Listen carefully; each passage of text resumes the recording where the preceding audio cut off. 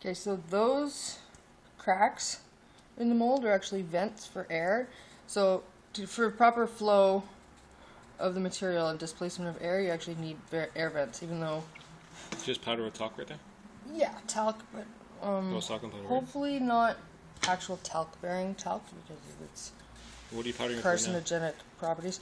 Yeah, talcum powder, but I'm hoping that I got the natural stuff. Yeah, it's a mold release, but it's primarily actually to vent, to allow air to vent through those cracks. Okay. So there, it's prepped. But again, lining up those guys. Oh, you know what's gonna suck? Is I gotta turn the compressor on for a sec. That's okay. It's loud. So sort of finger tight. Loud for a sec. It's not that loud.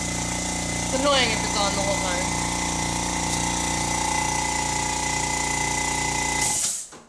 So okay. This is your tank full of wax. Yeah. And then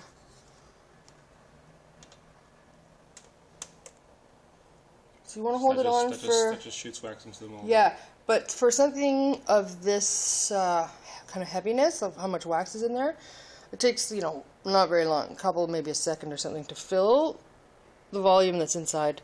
But what you got to do is keep the pressure on so that while it's cooling off, it maintains the shape. Otherwise, it'll contract and get like sucked back. The other thing is it has to cool before you take it out. So you're basically trying to overfill it as much as you can. Well, it's just to maintain pressure more than anything. Same thing. It's just like slip casting. You don't put more than you need. For shrinkage. Yeah. Although if you don't put enough, it'll suck away. So and then see what's happening here. That prostate issue, the leakiness. Prostate issue. It's the spring fatigues because you gotta stay warmed up the whole time. So I think it just kills. Does that mean you have to just replace the spring after a while? Yeah, I mean if you can find one that's like that. I'm really bad at replacing parts. Basically, I just take it apart every once in a while and straighten it out. So when I said there were only 2 variables or something, it's the heat, which can't really get too high, or the wax is too liquidy or too cool, it won't flow, and the pressure. So you got to check every time. It's really using those 2 pieces of plastic to hold together without burning your hand because the wax is hot, right?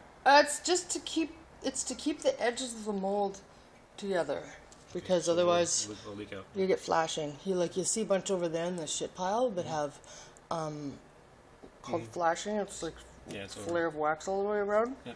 Which, if you're doing gold, it introduces a significant volume more. It's not like part of your control. And it's expensive. Yeah. For other materials, it doesn't really matter, but it also signifies the displacement of volume. So you are adding like sometimes a millimeter or something.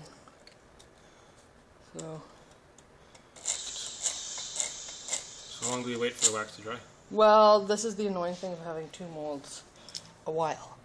Like, so what do we do in the meantime? We just kind of sit around? That's the thing. Well, I have more other molds. We can shoot other molds, or I'll show you how to detail them. Okay. You're gonna die boredom if you keep filming it. No, this is awesome. This is so Are you still filming? I'm filming this whole time. This is so okay. Okay. Well, wait a minute. Yeah. So and I'm gonna throw in these. Like that. Yeah, lessons.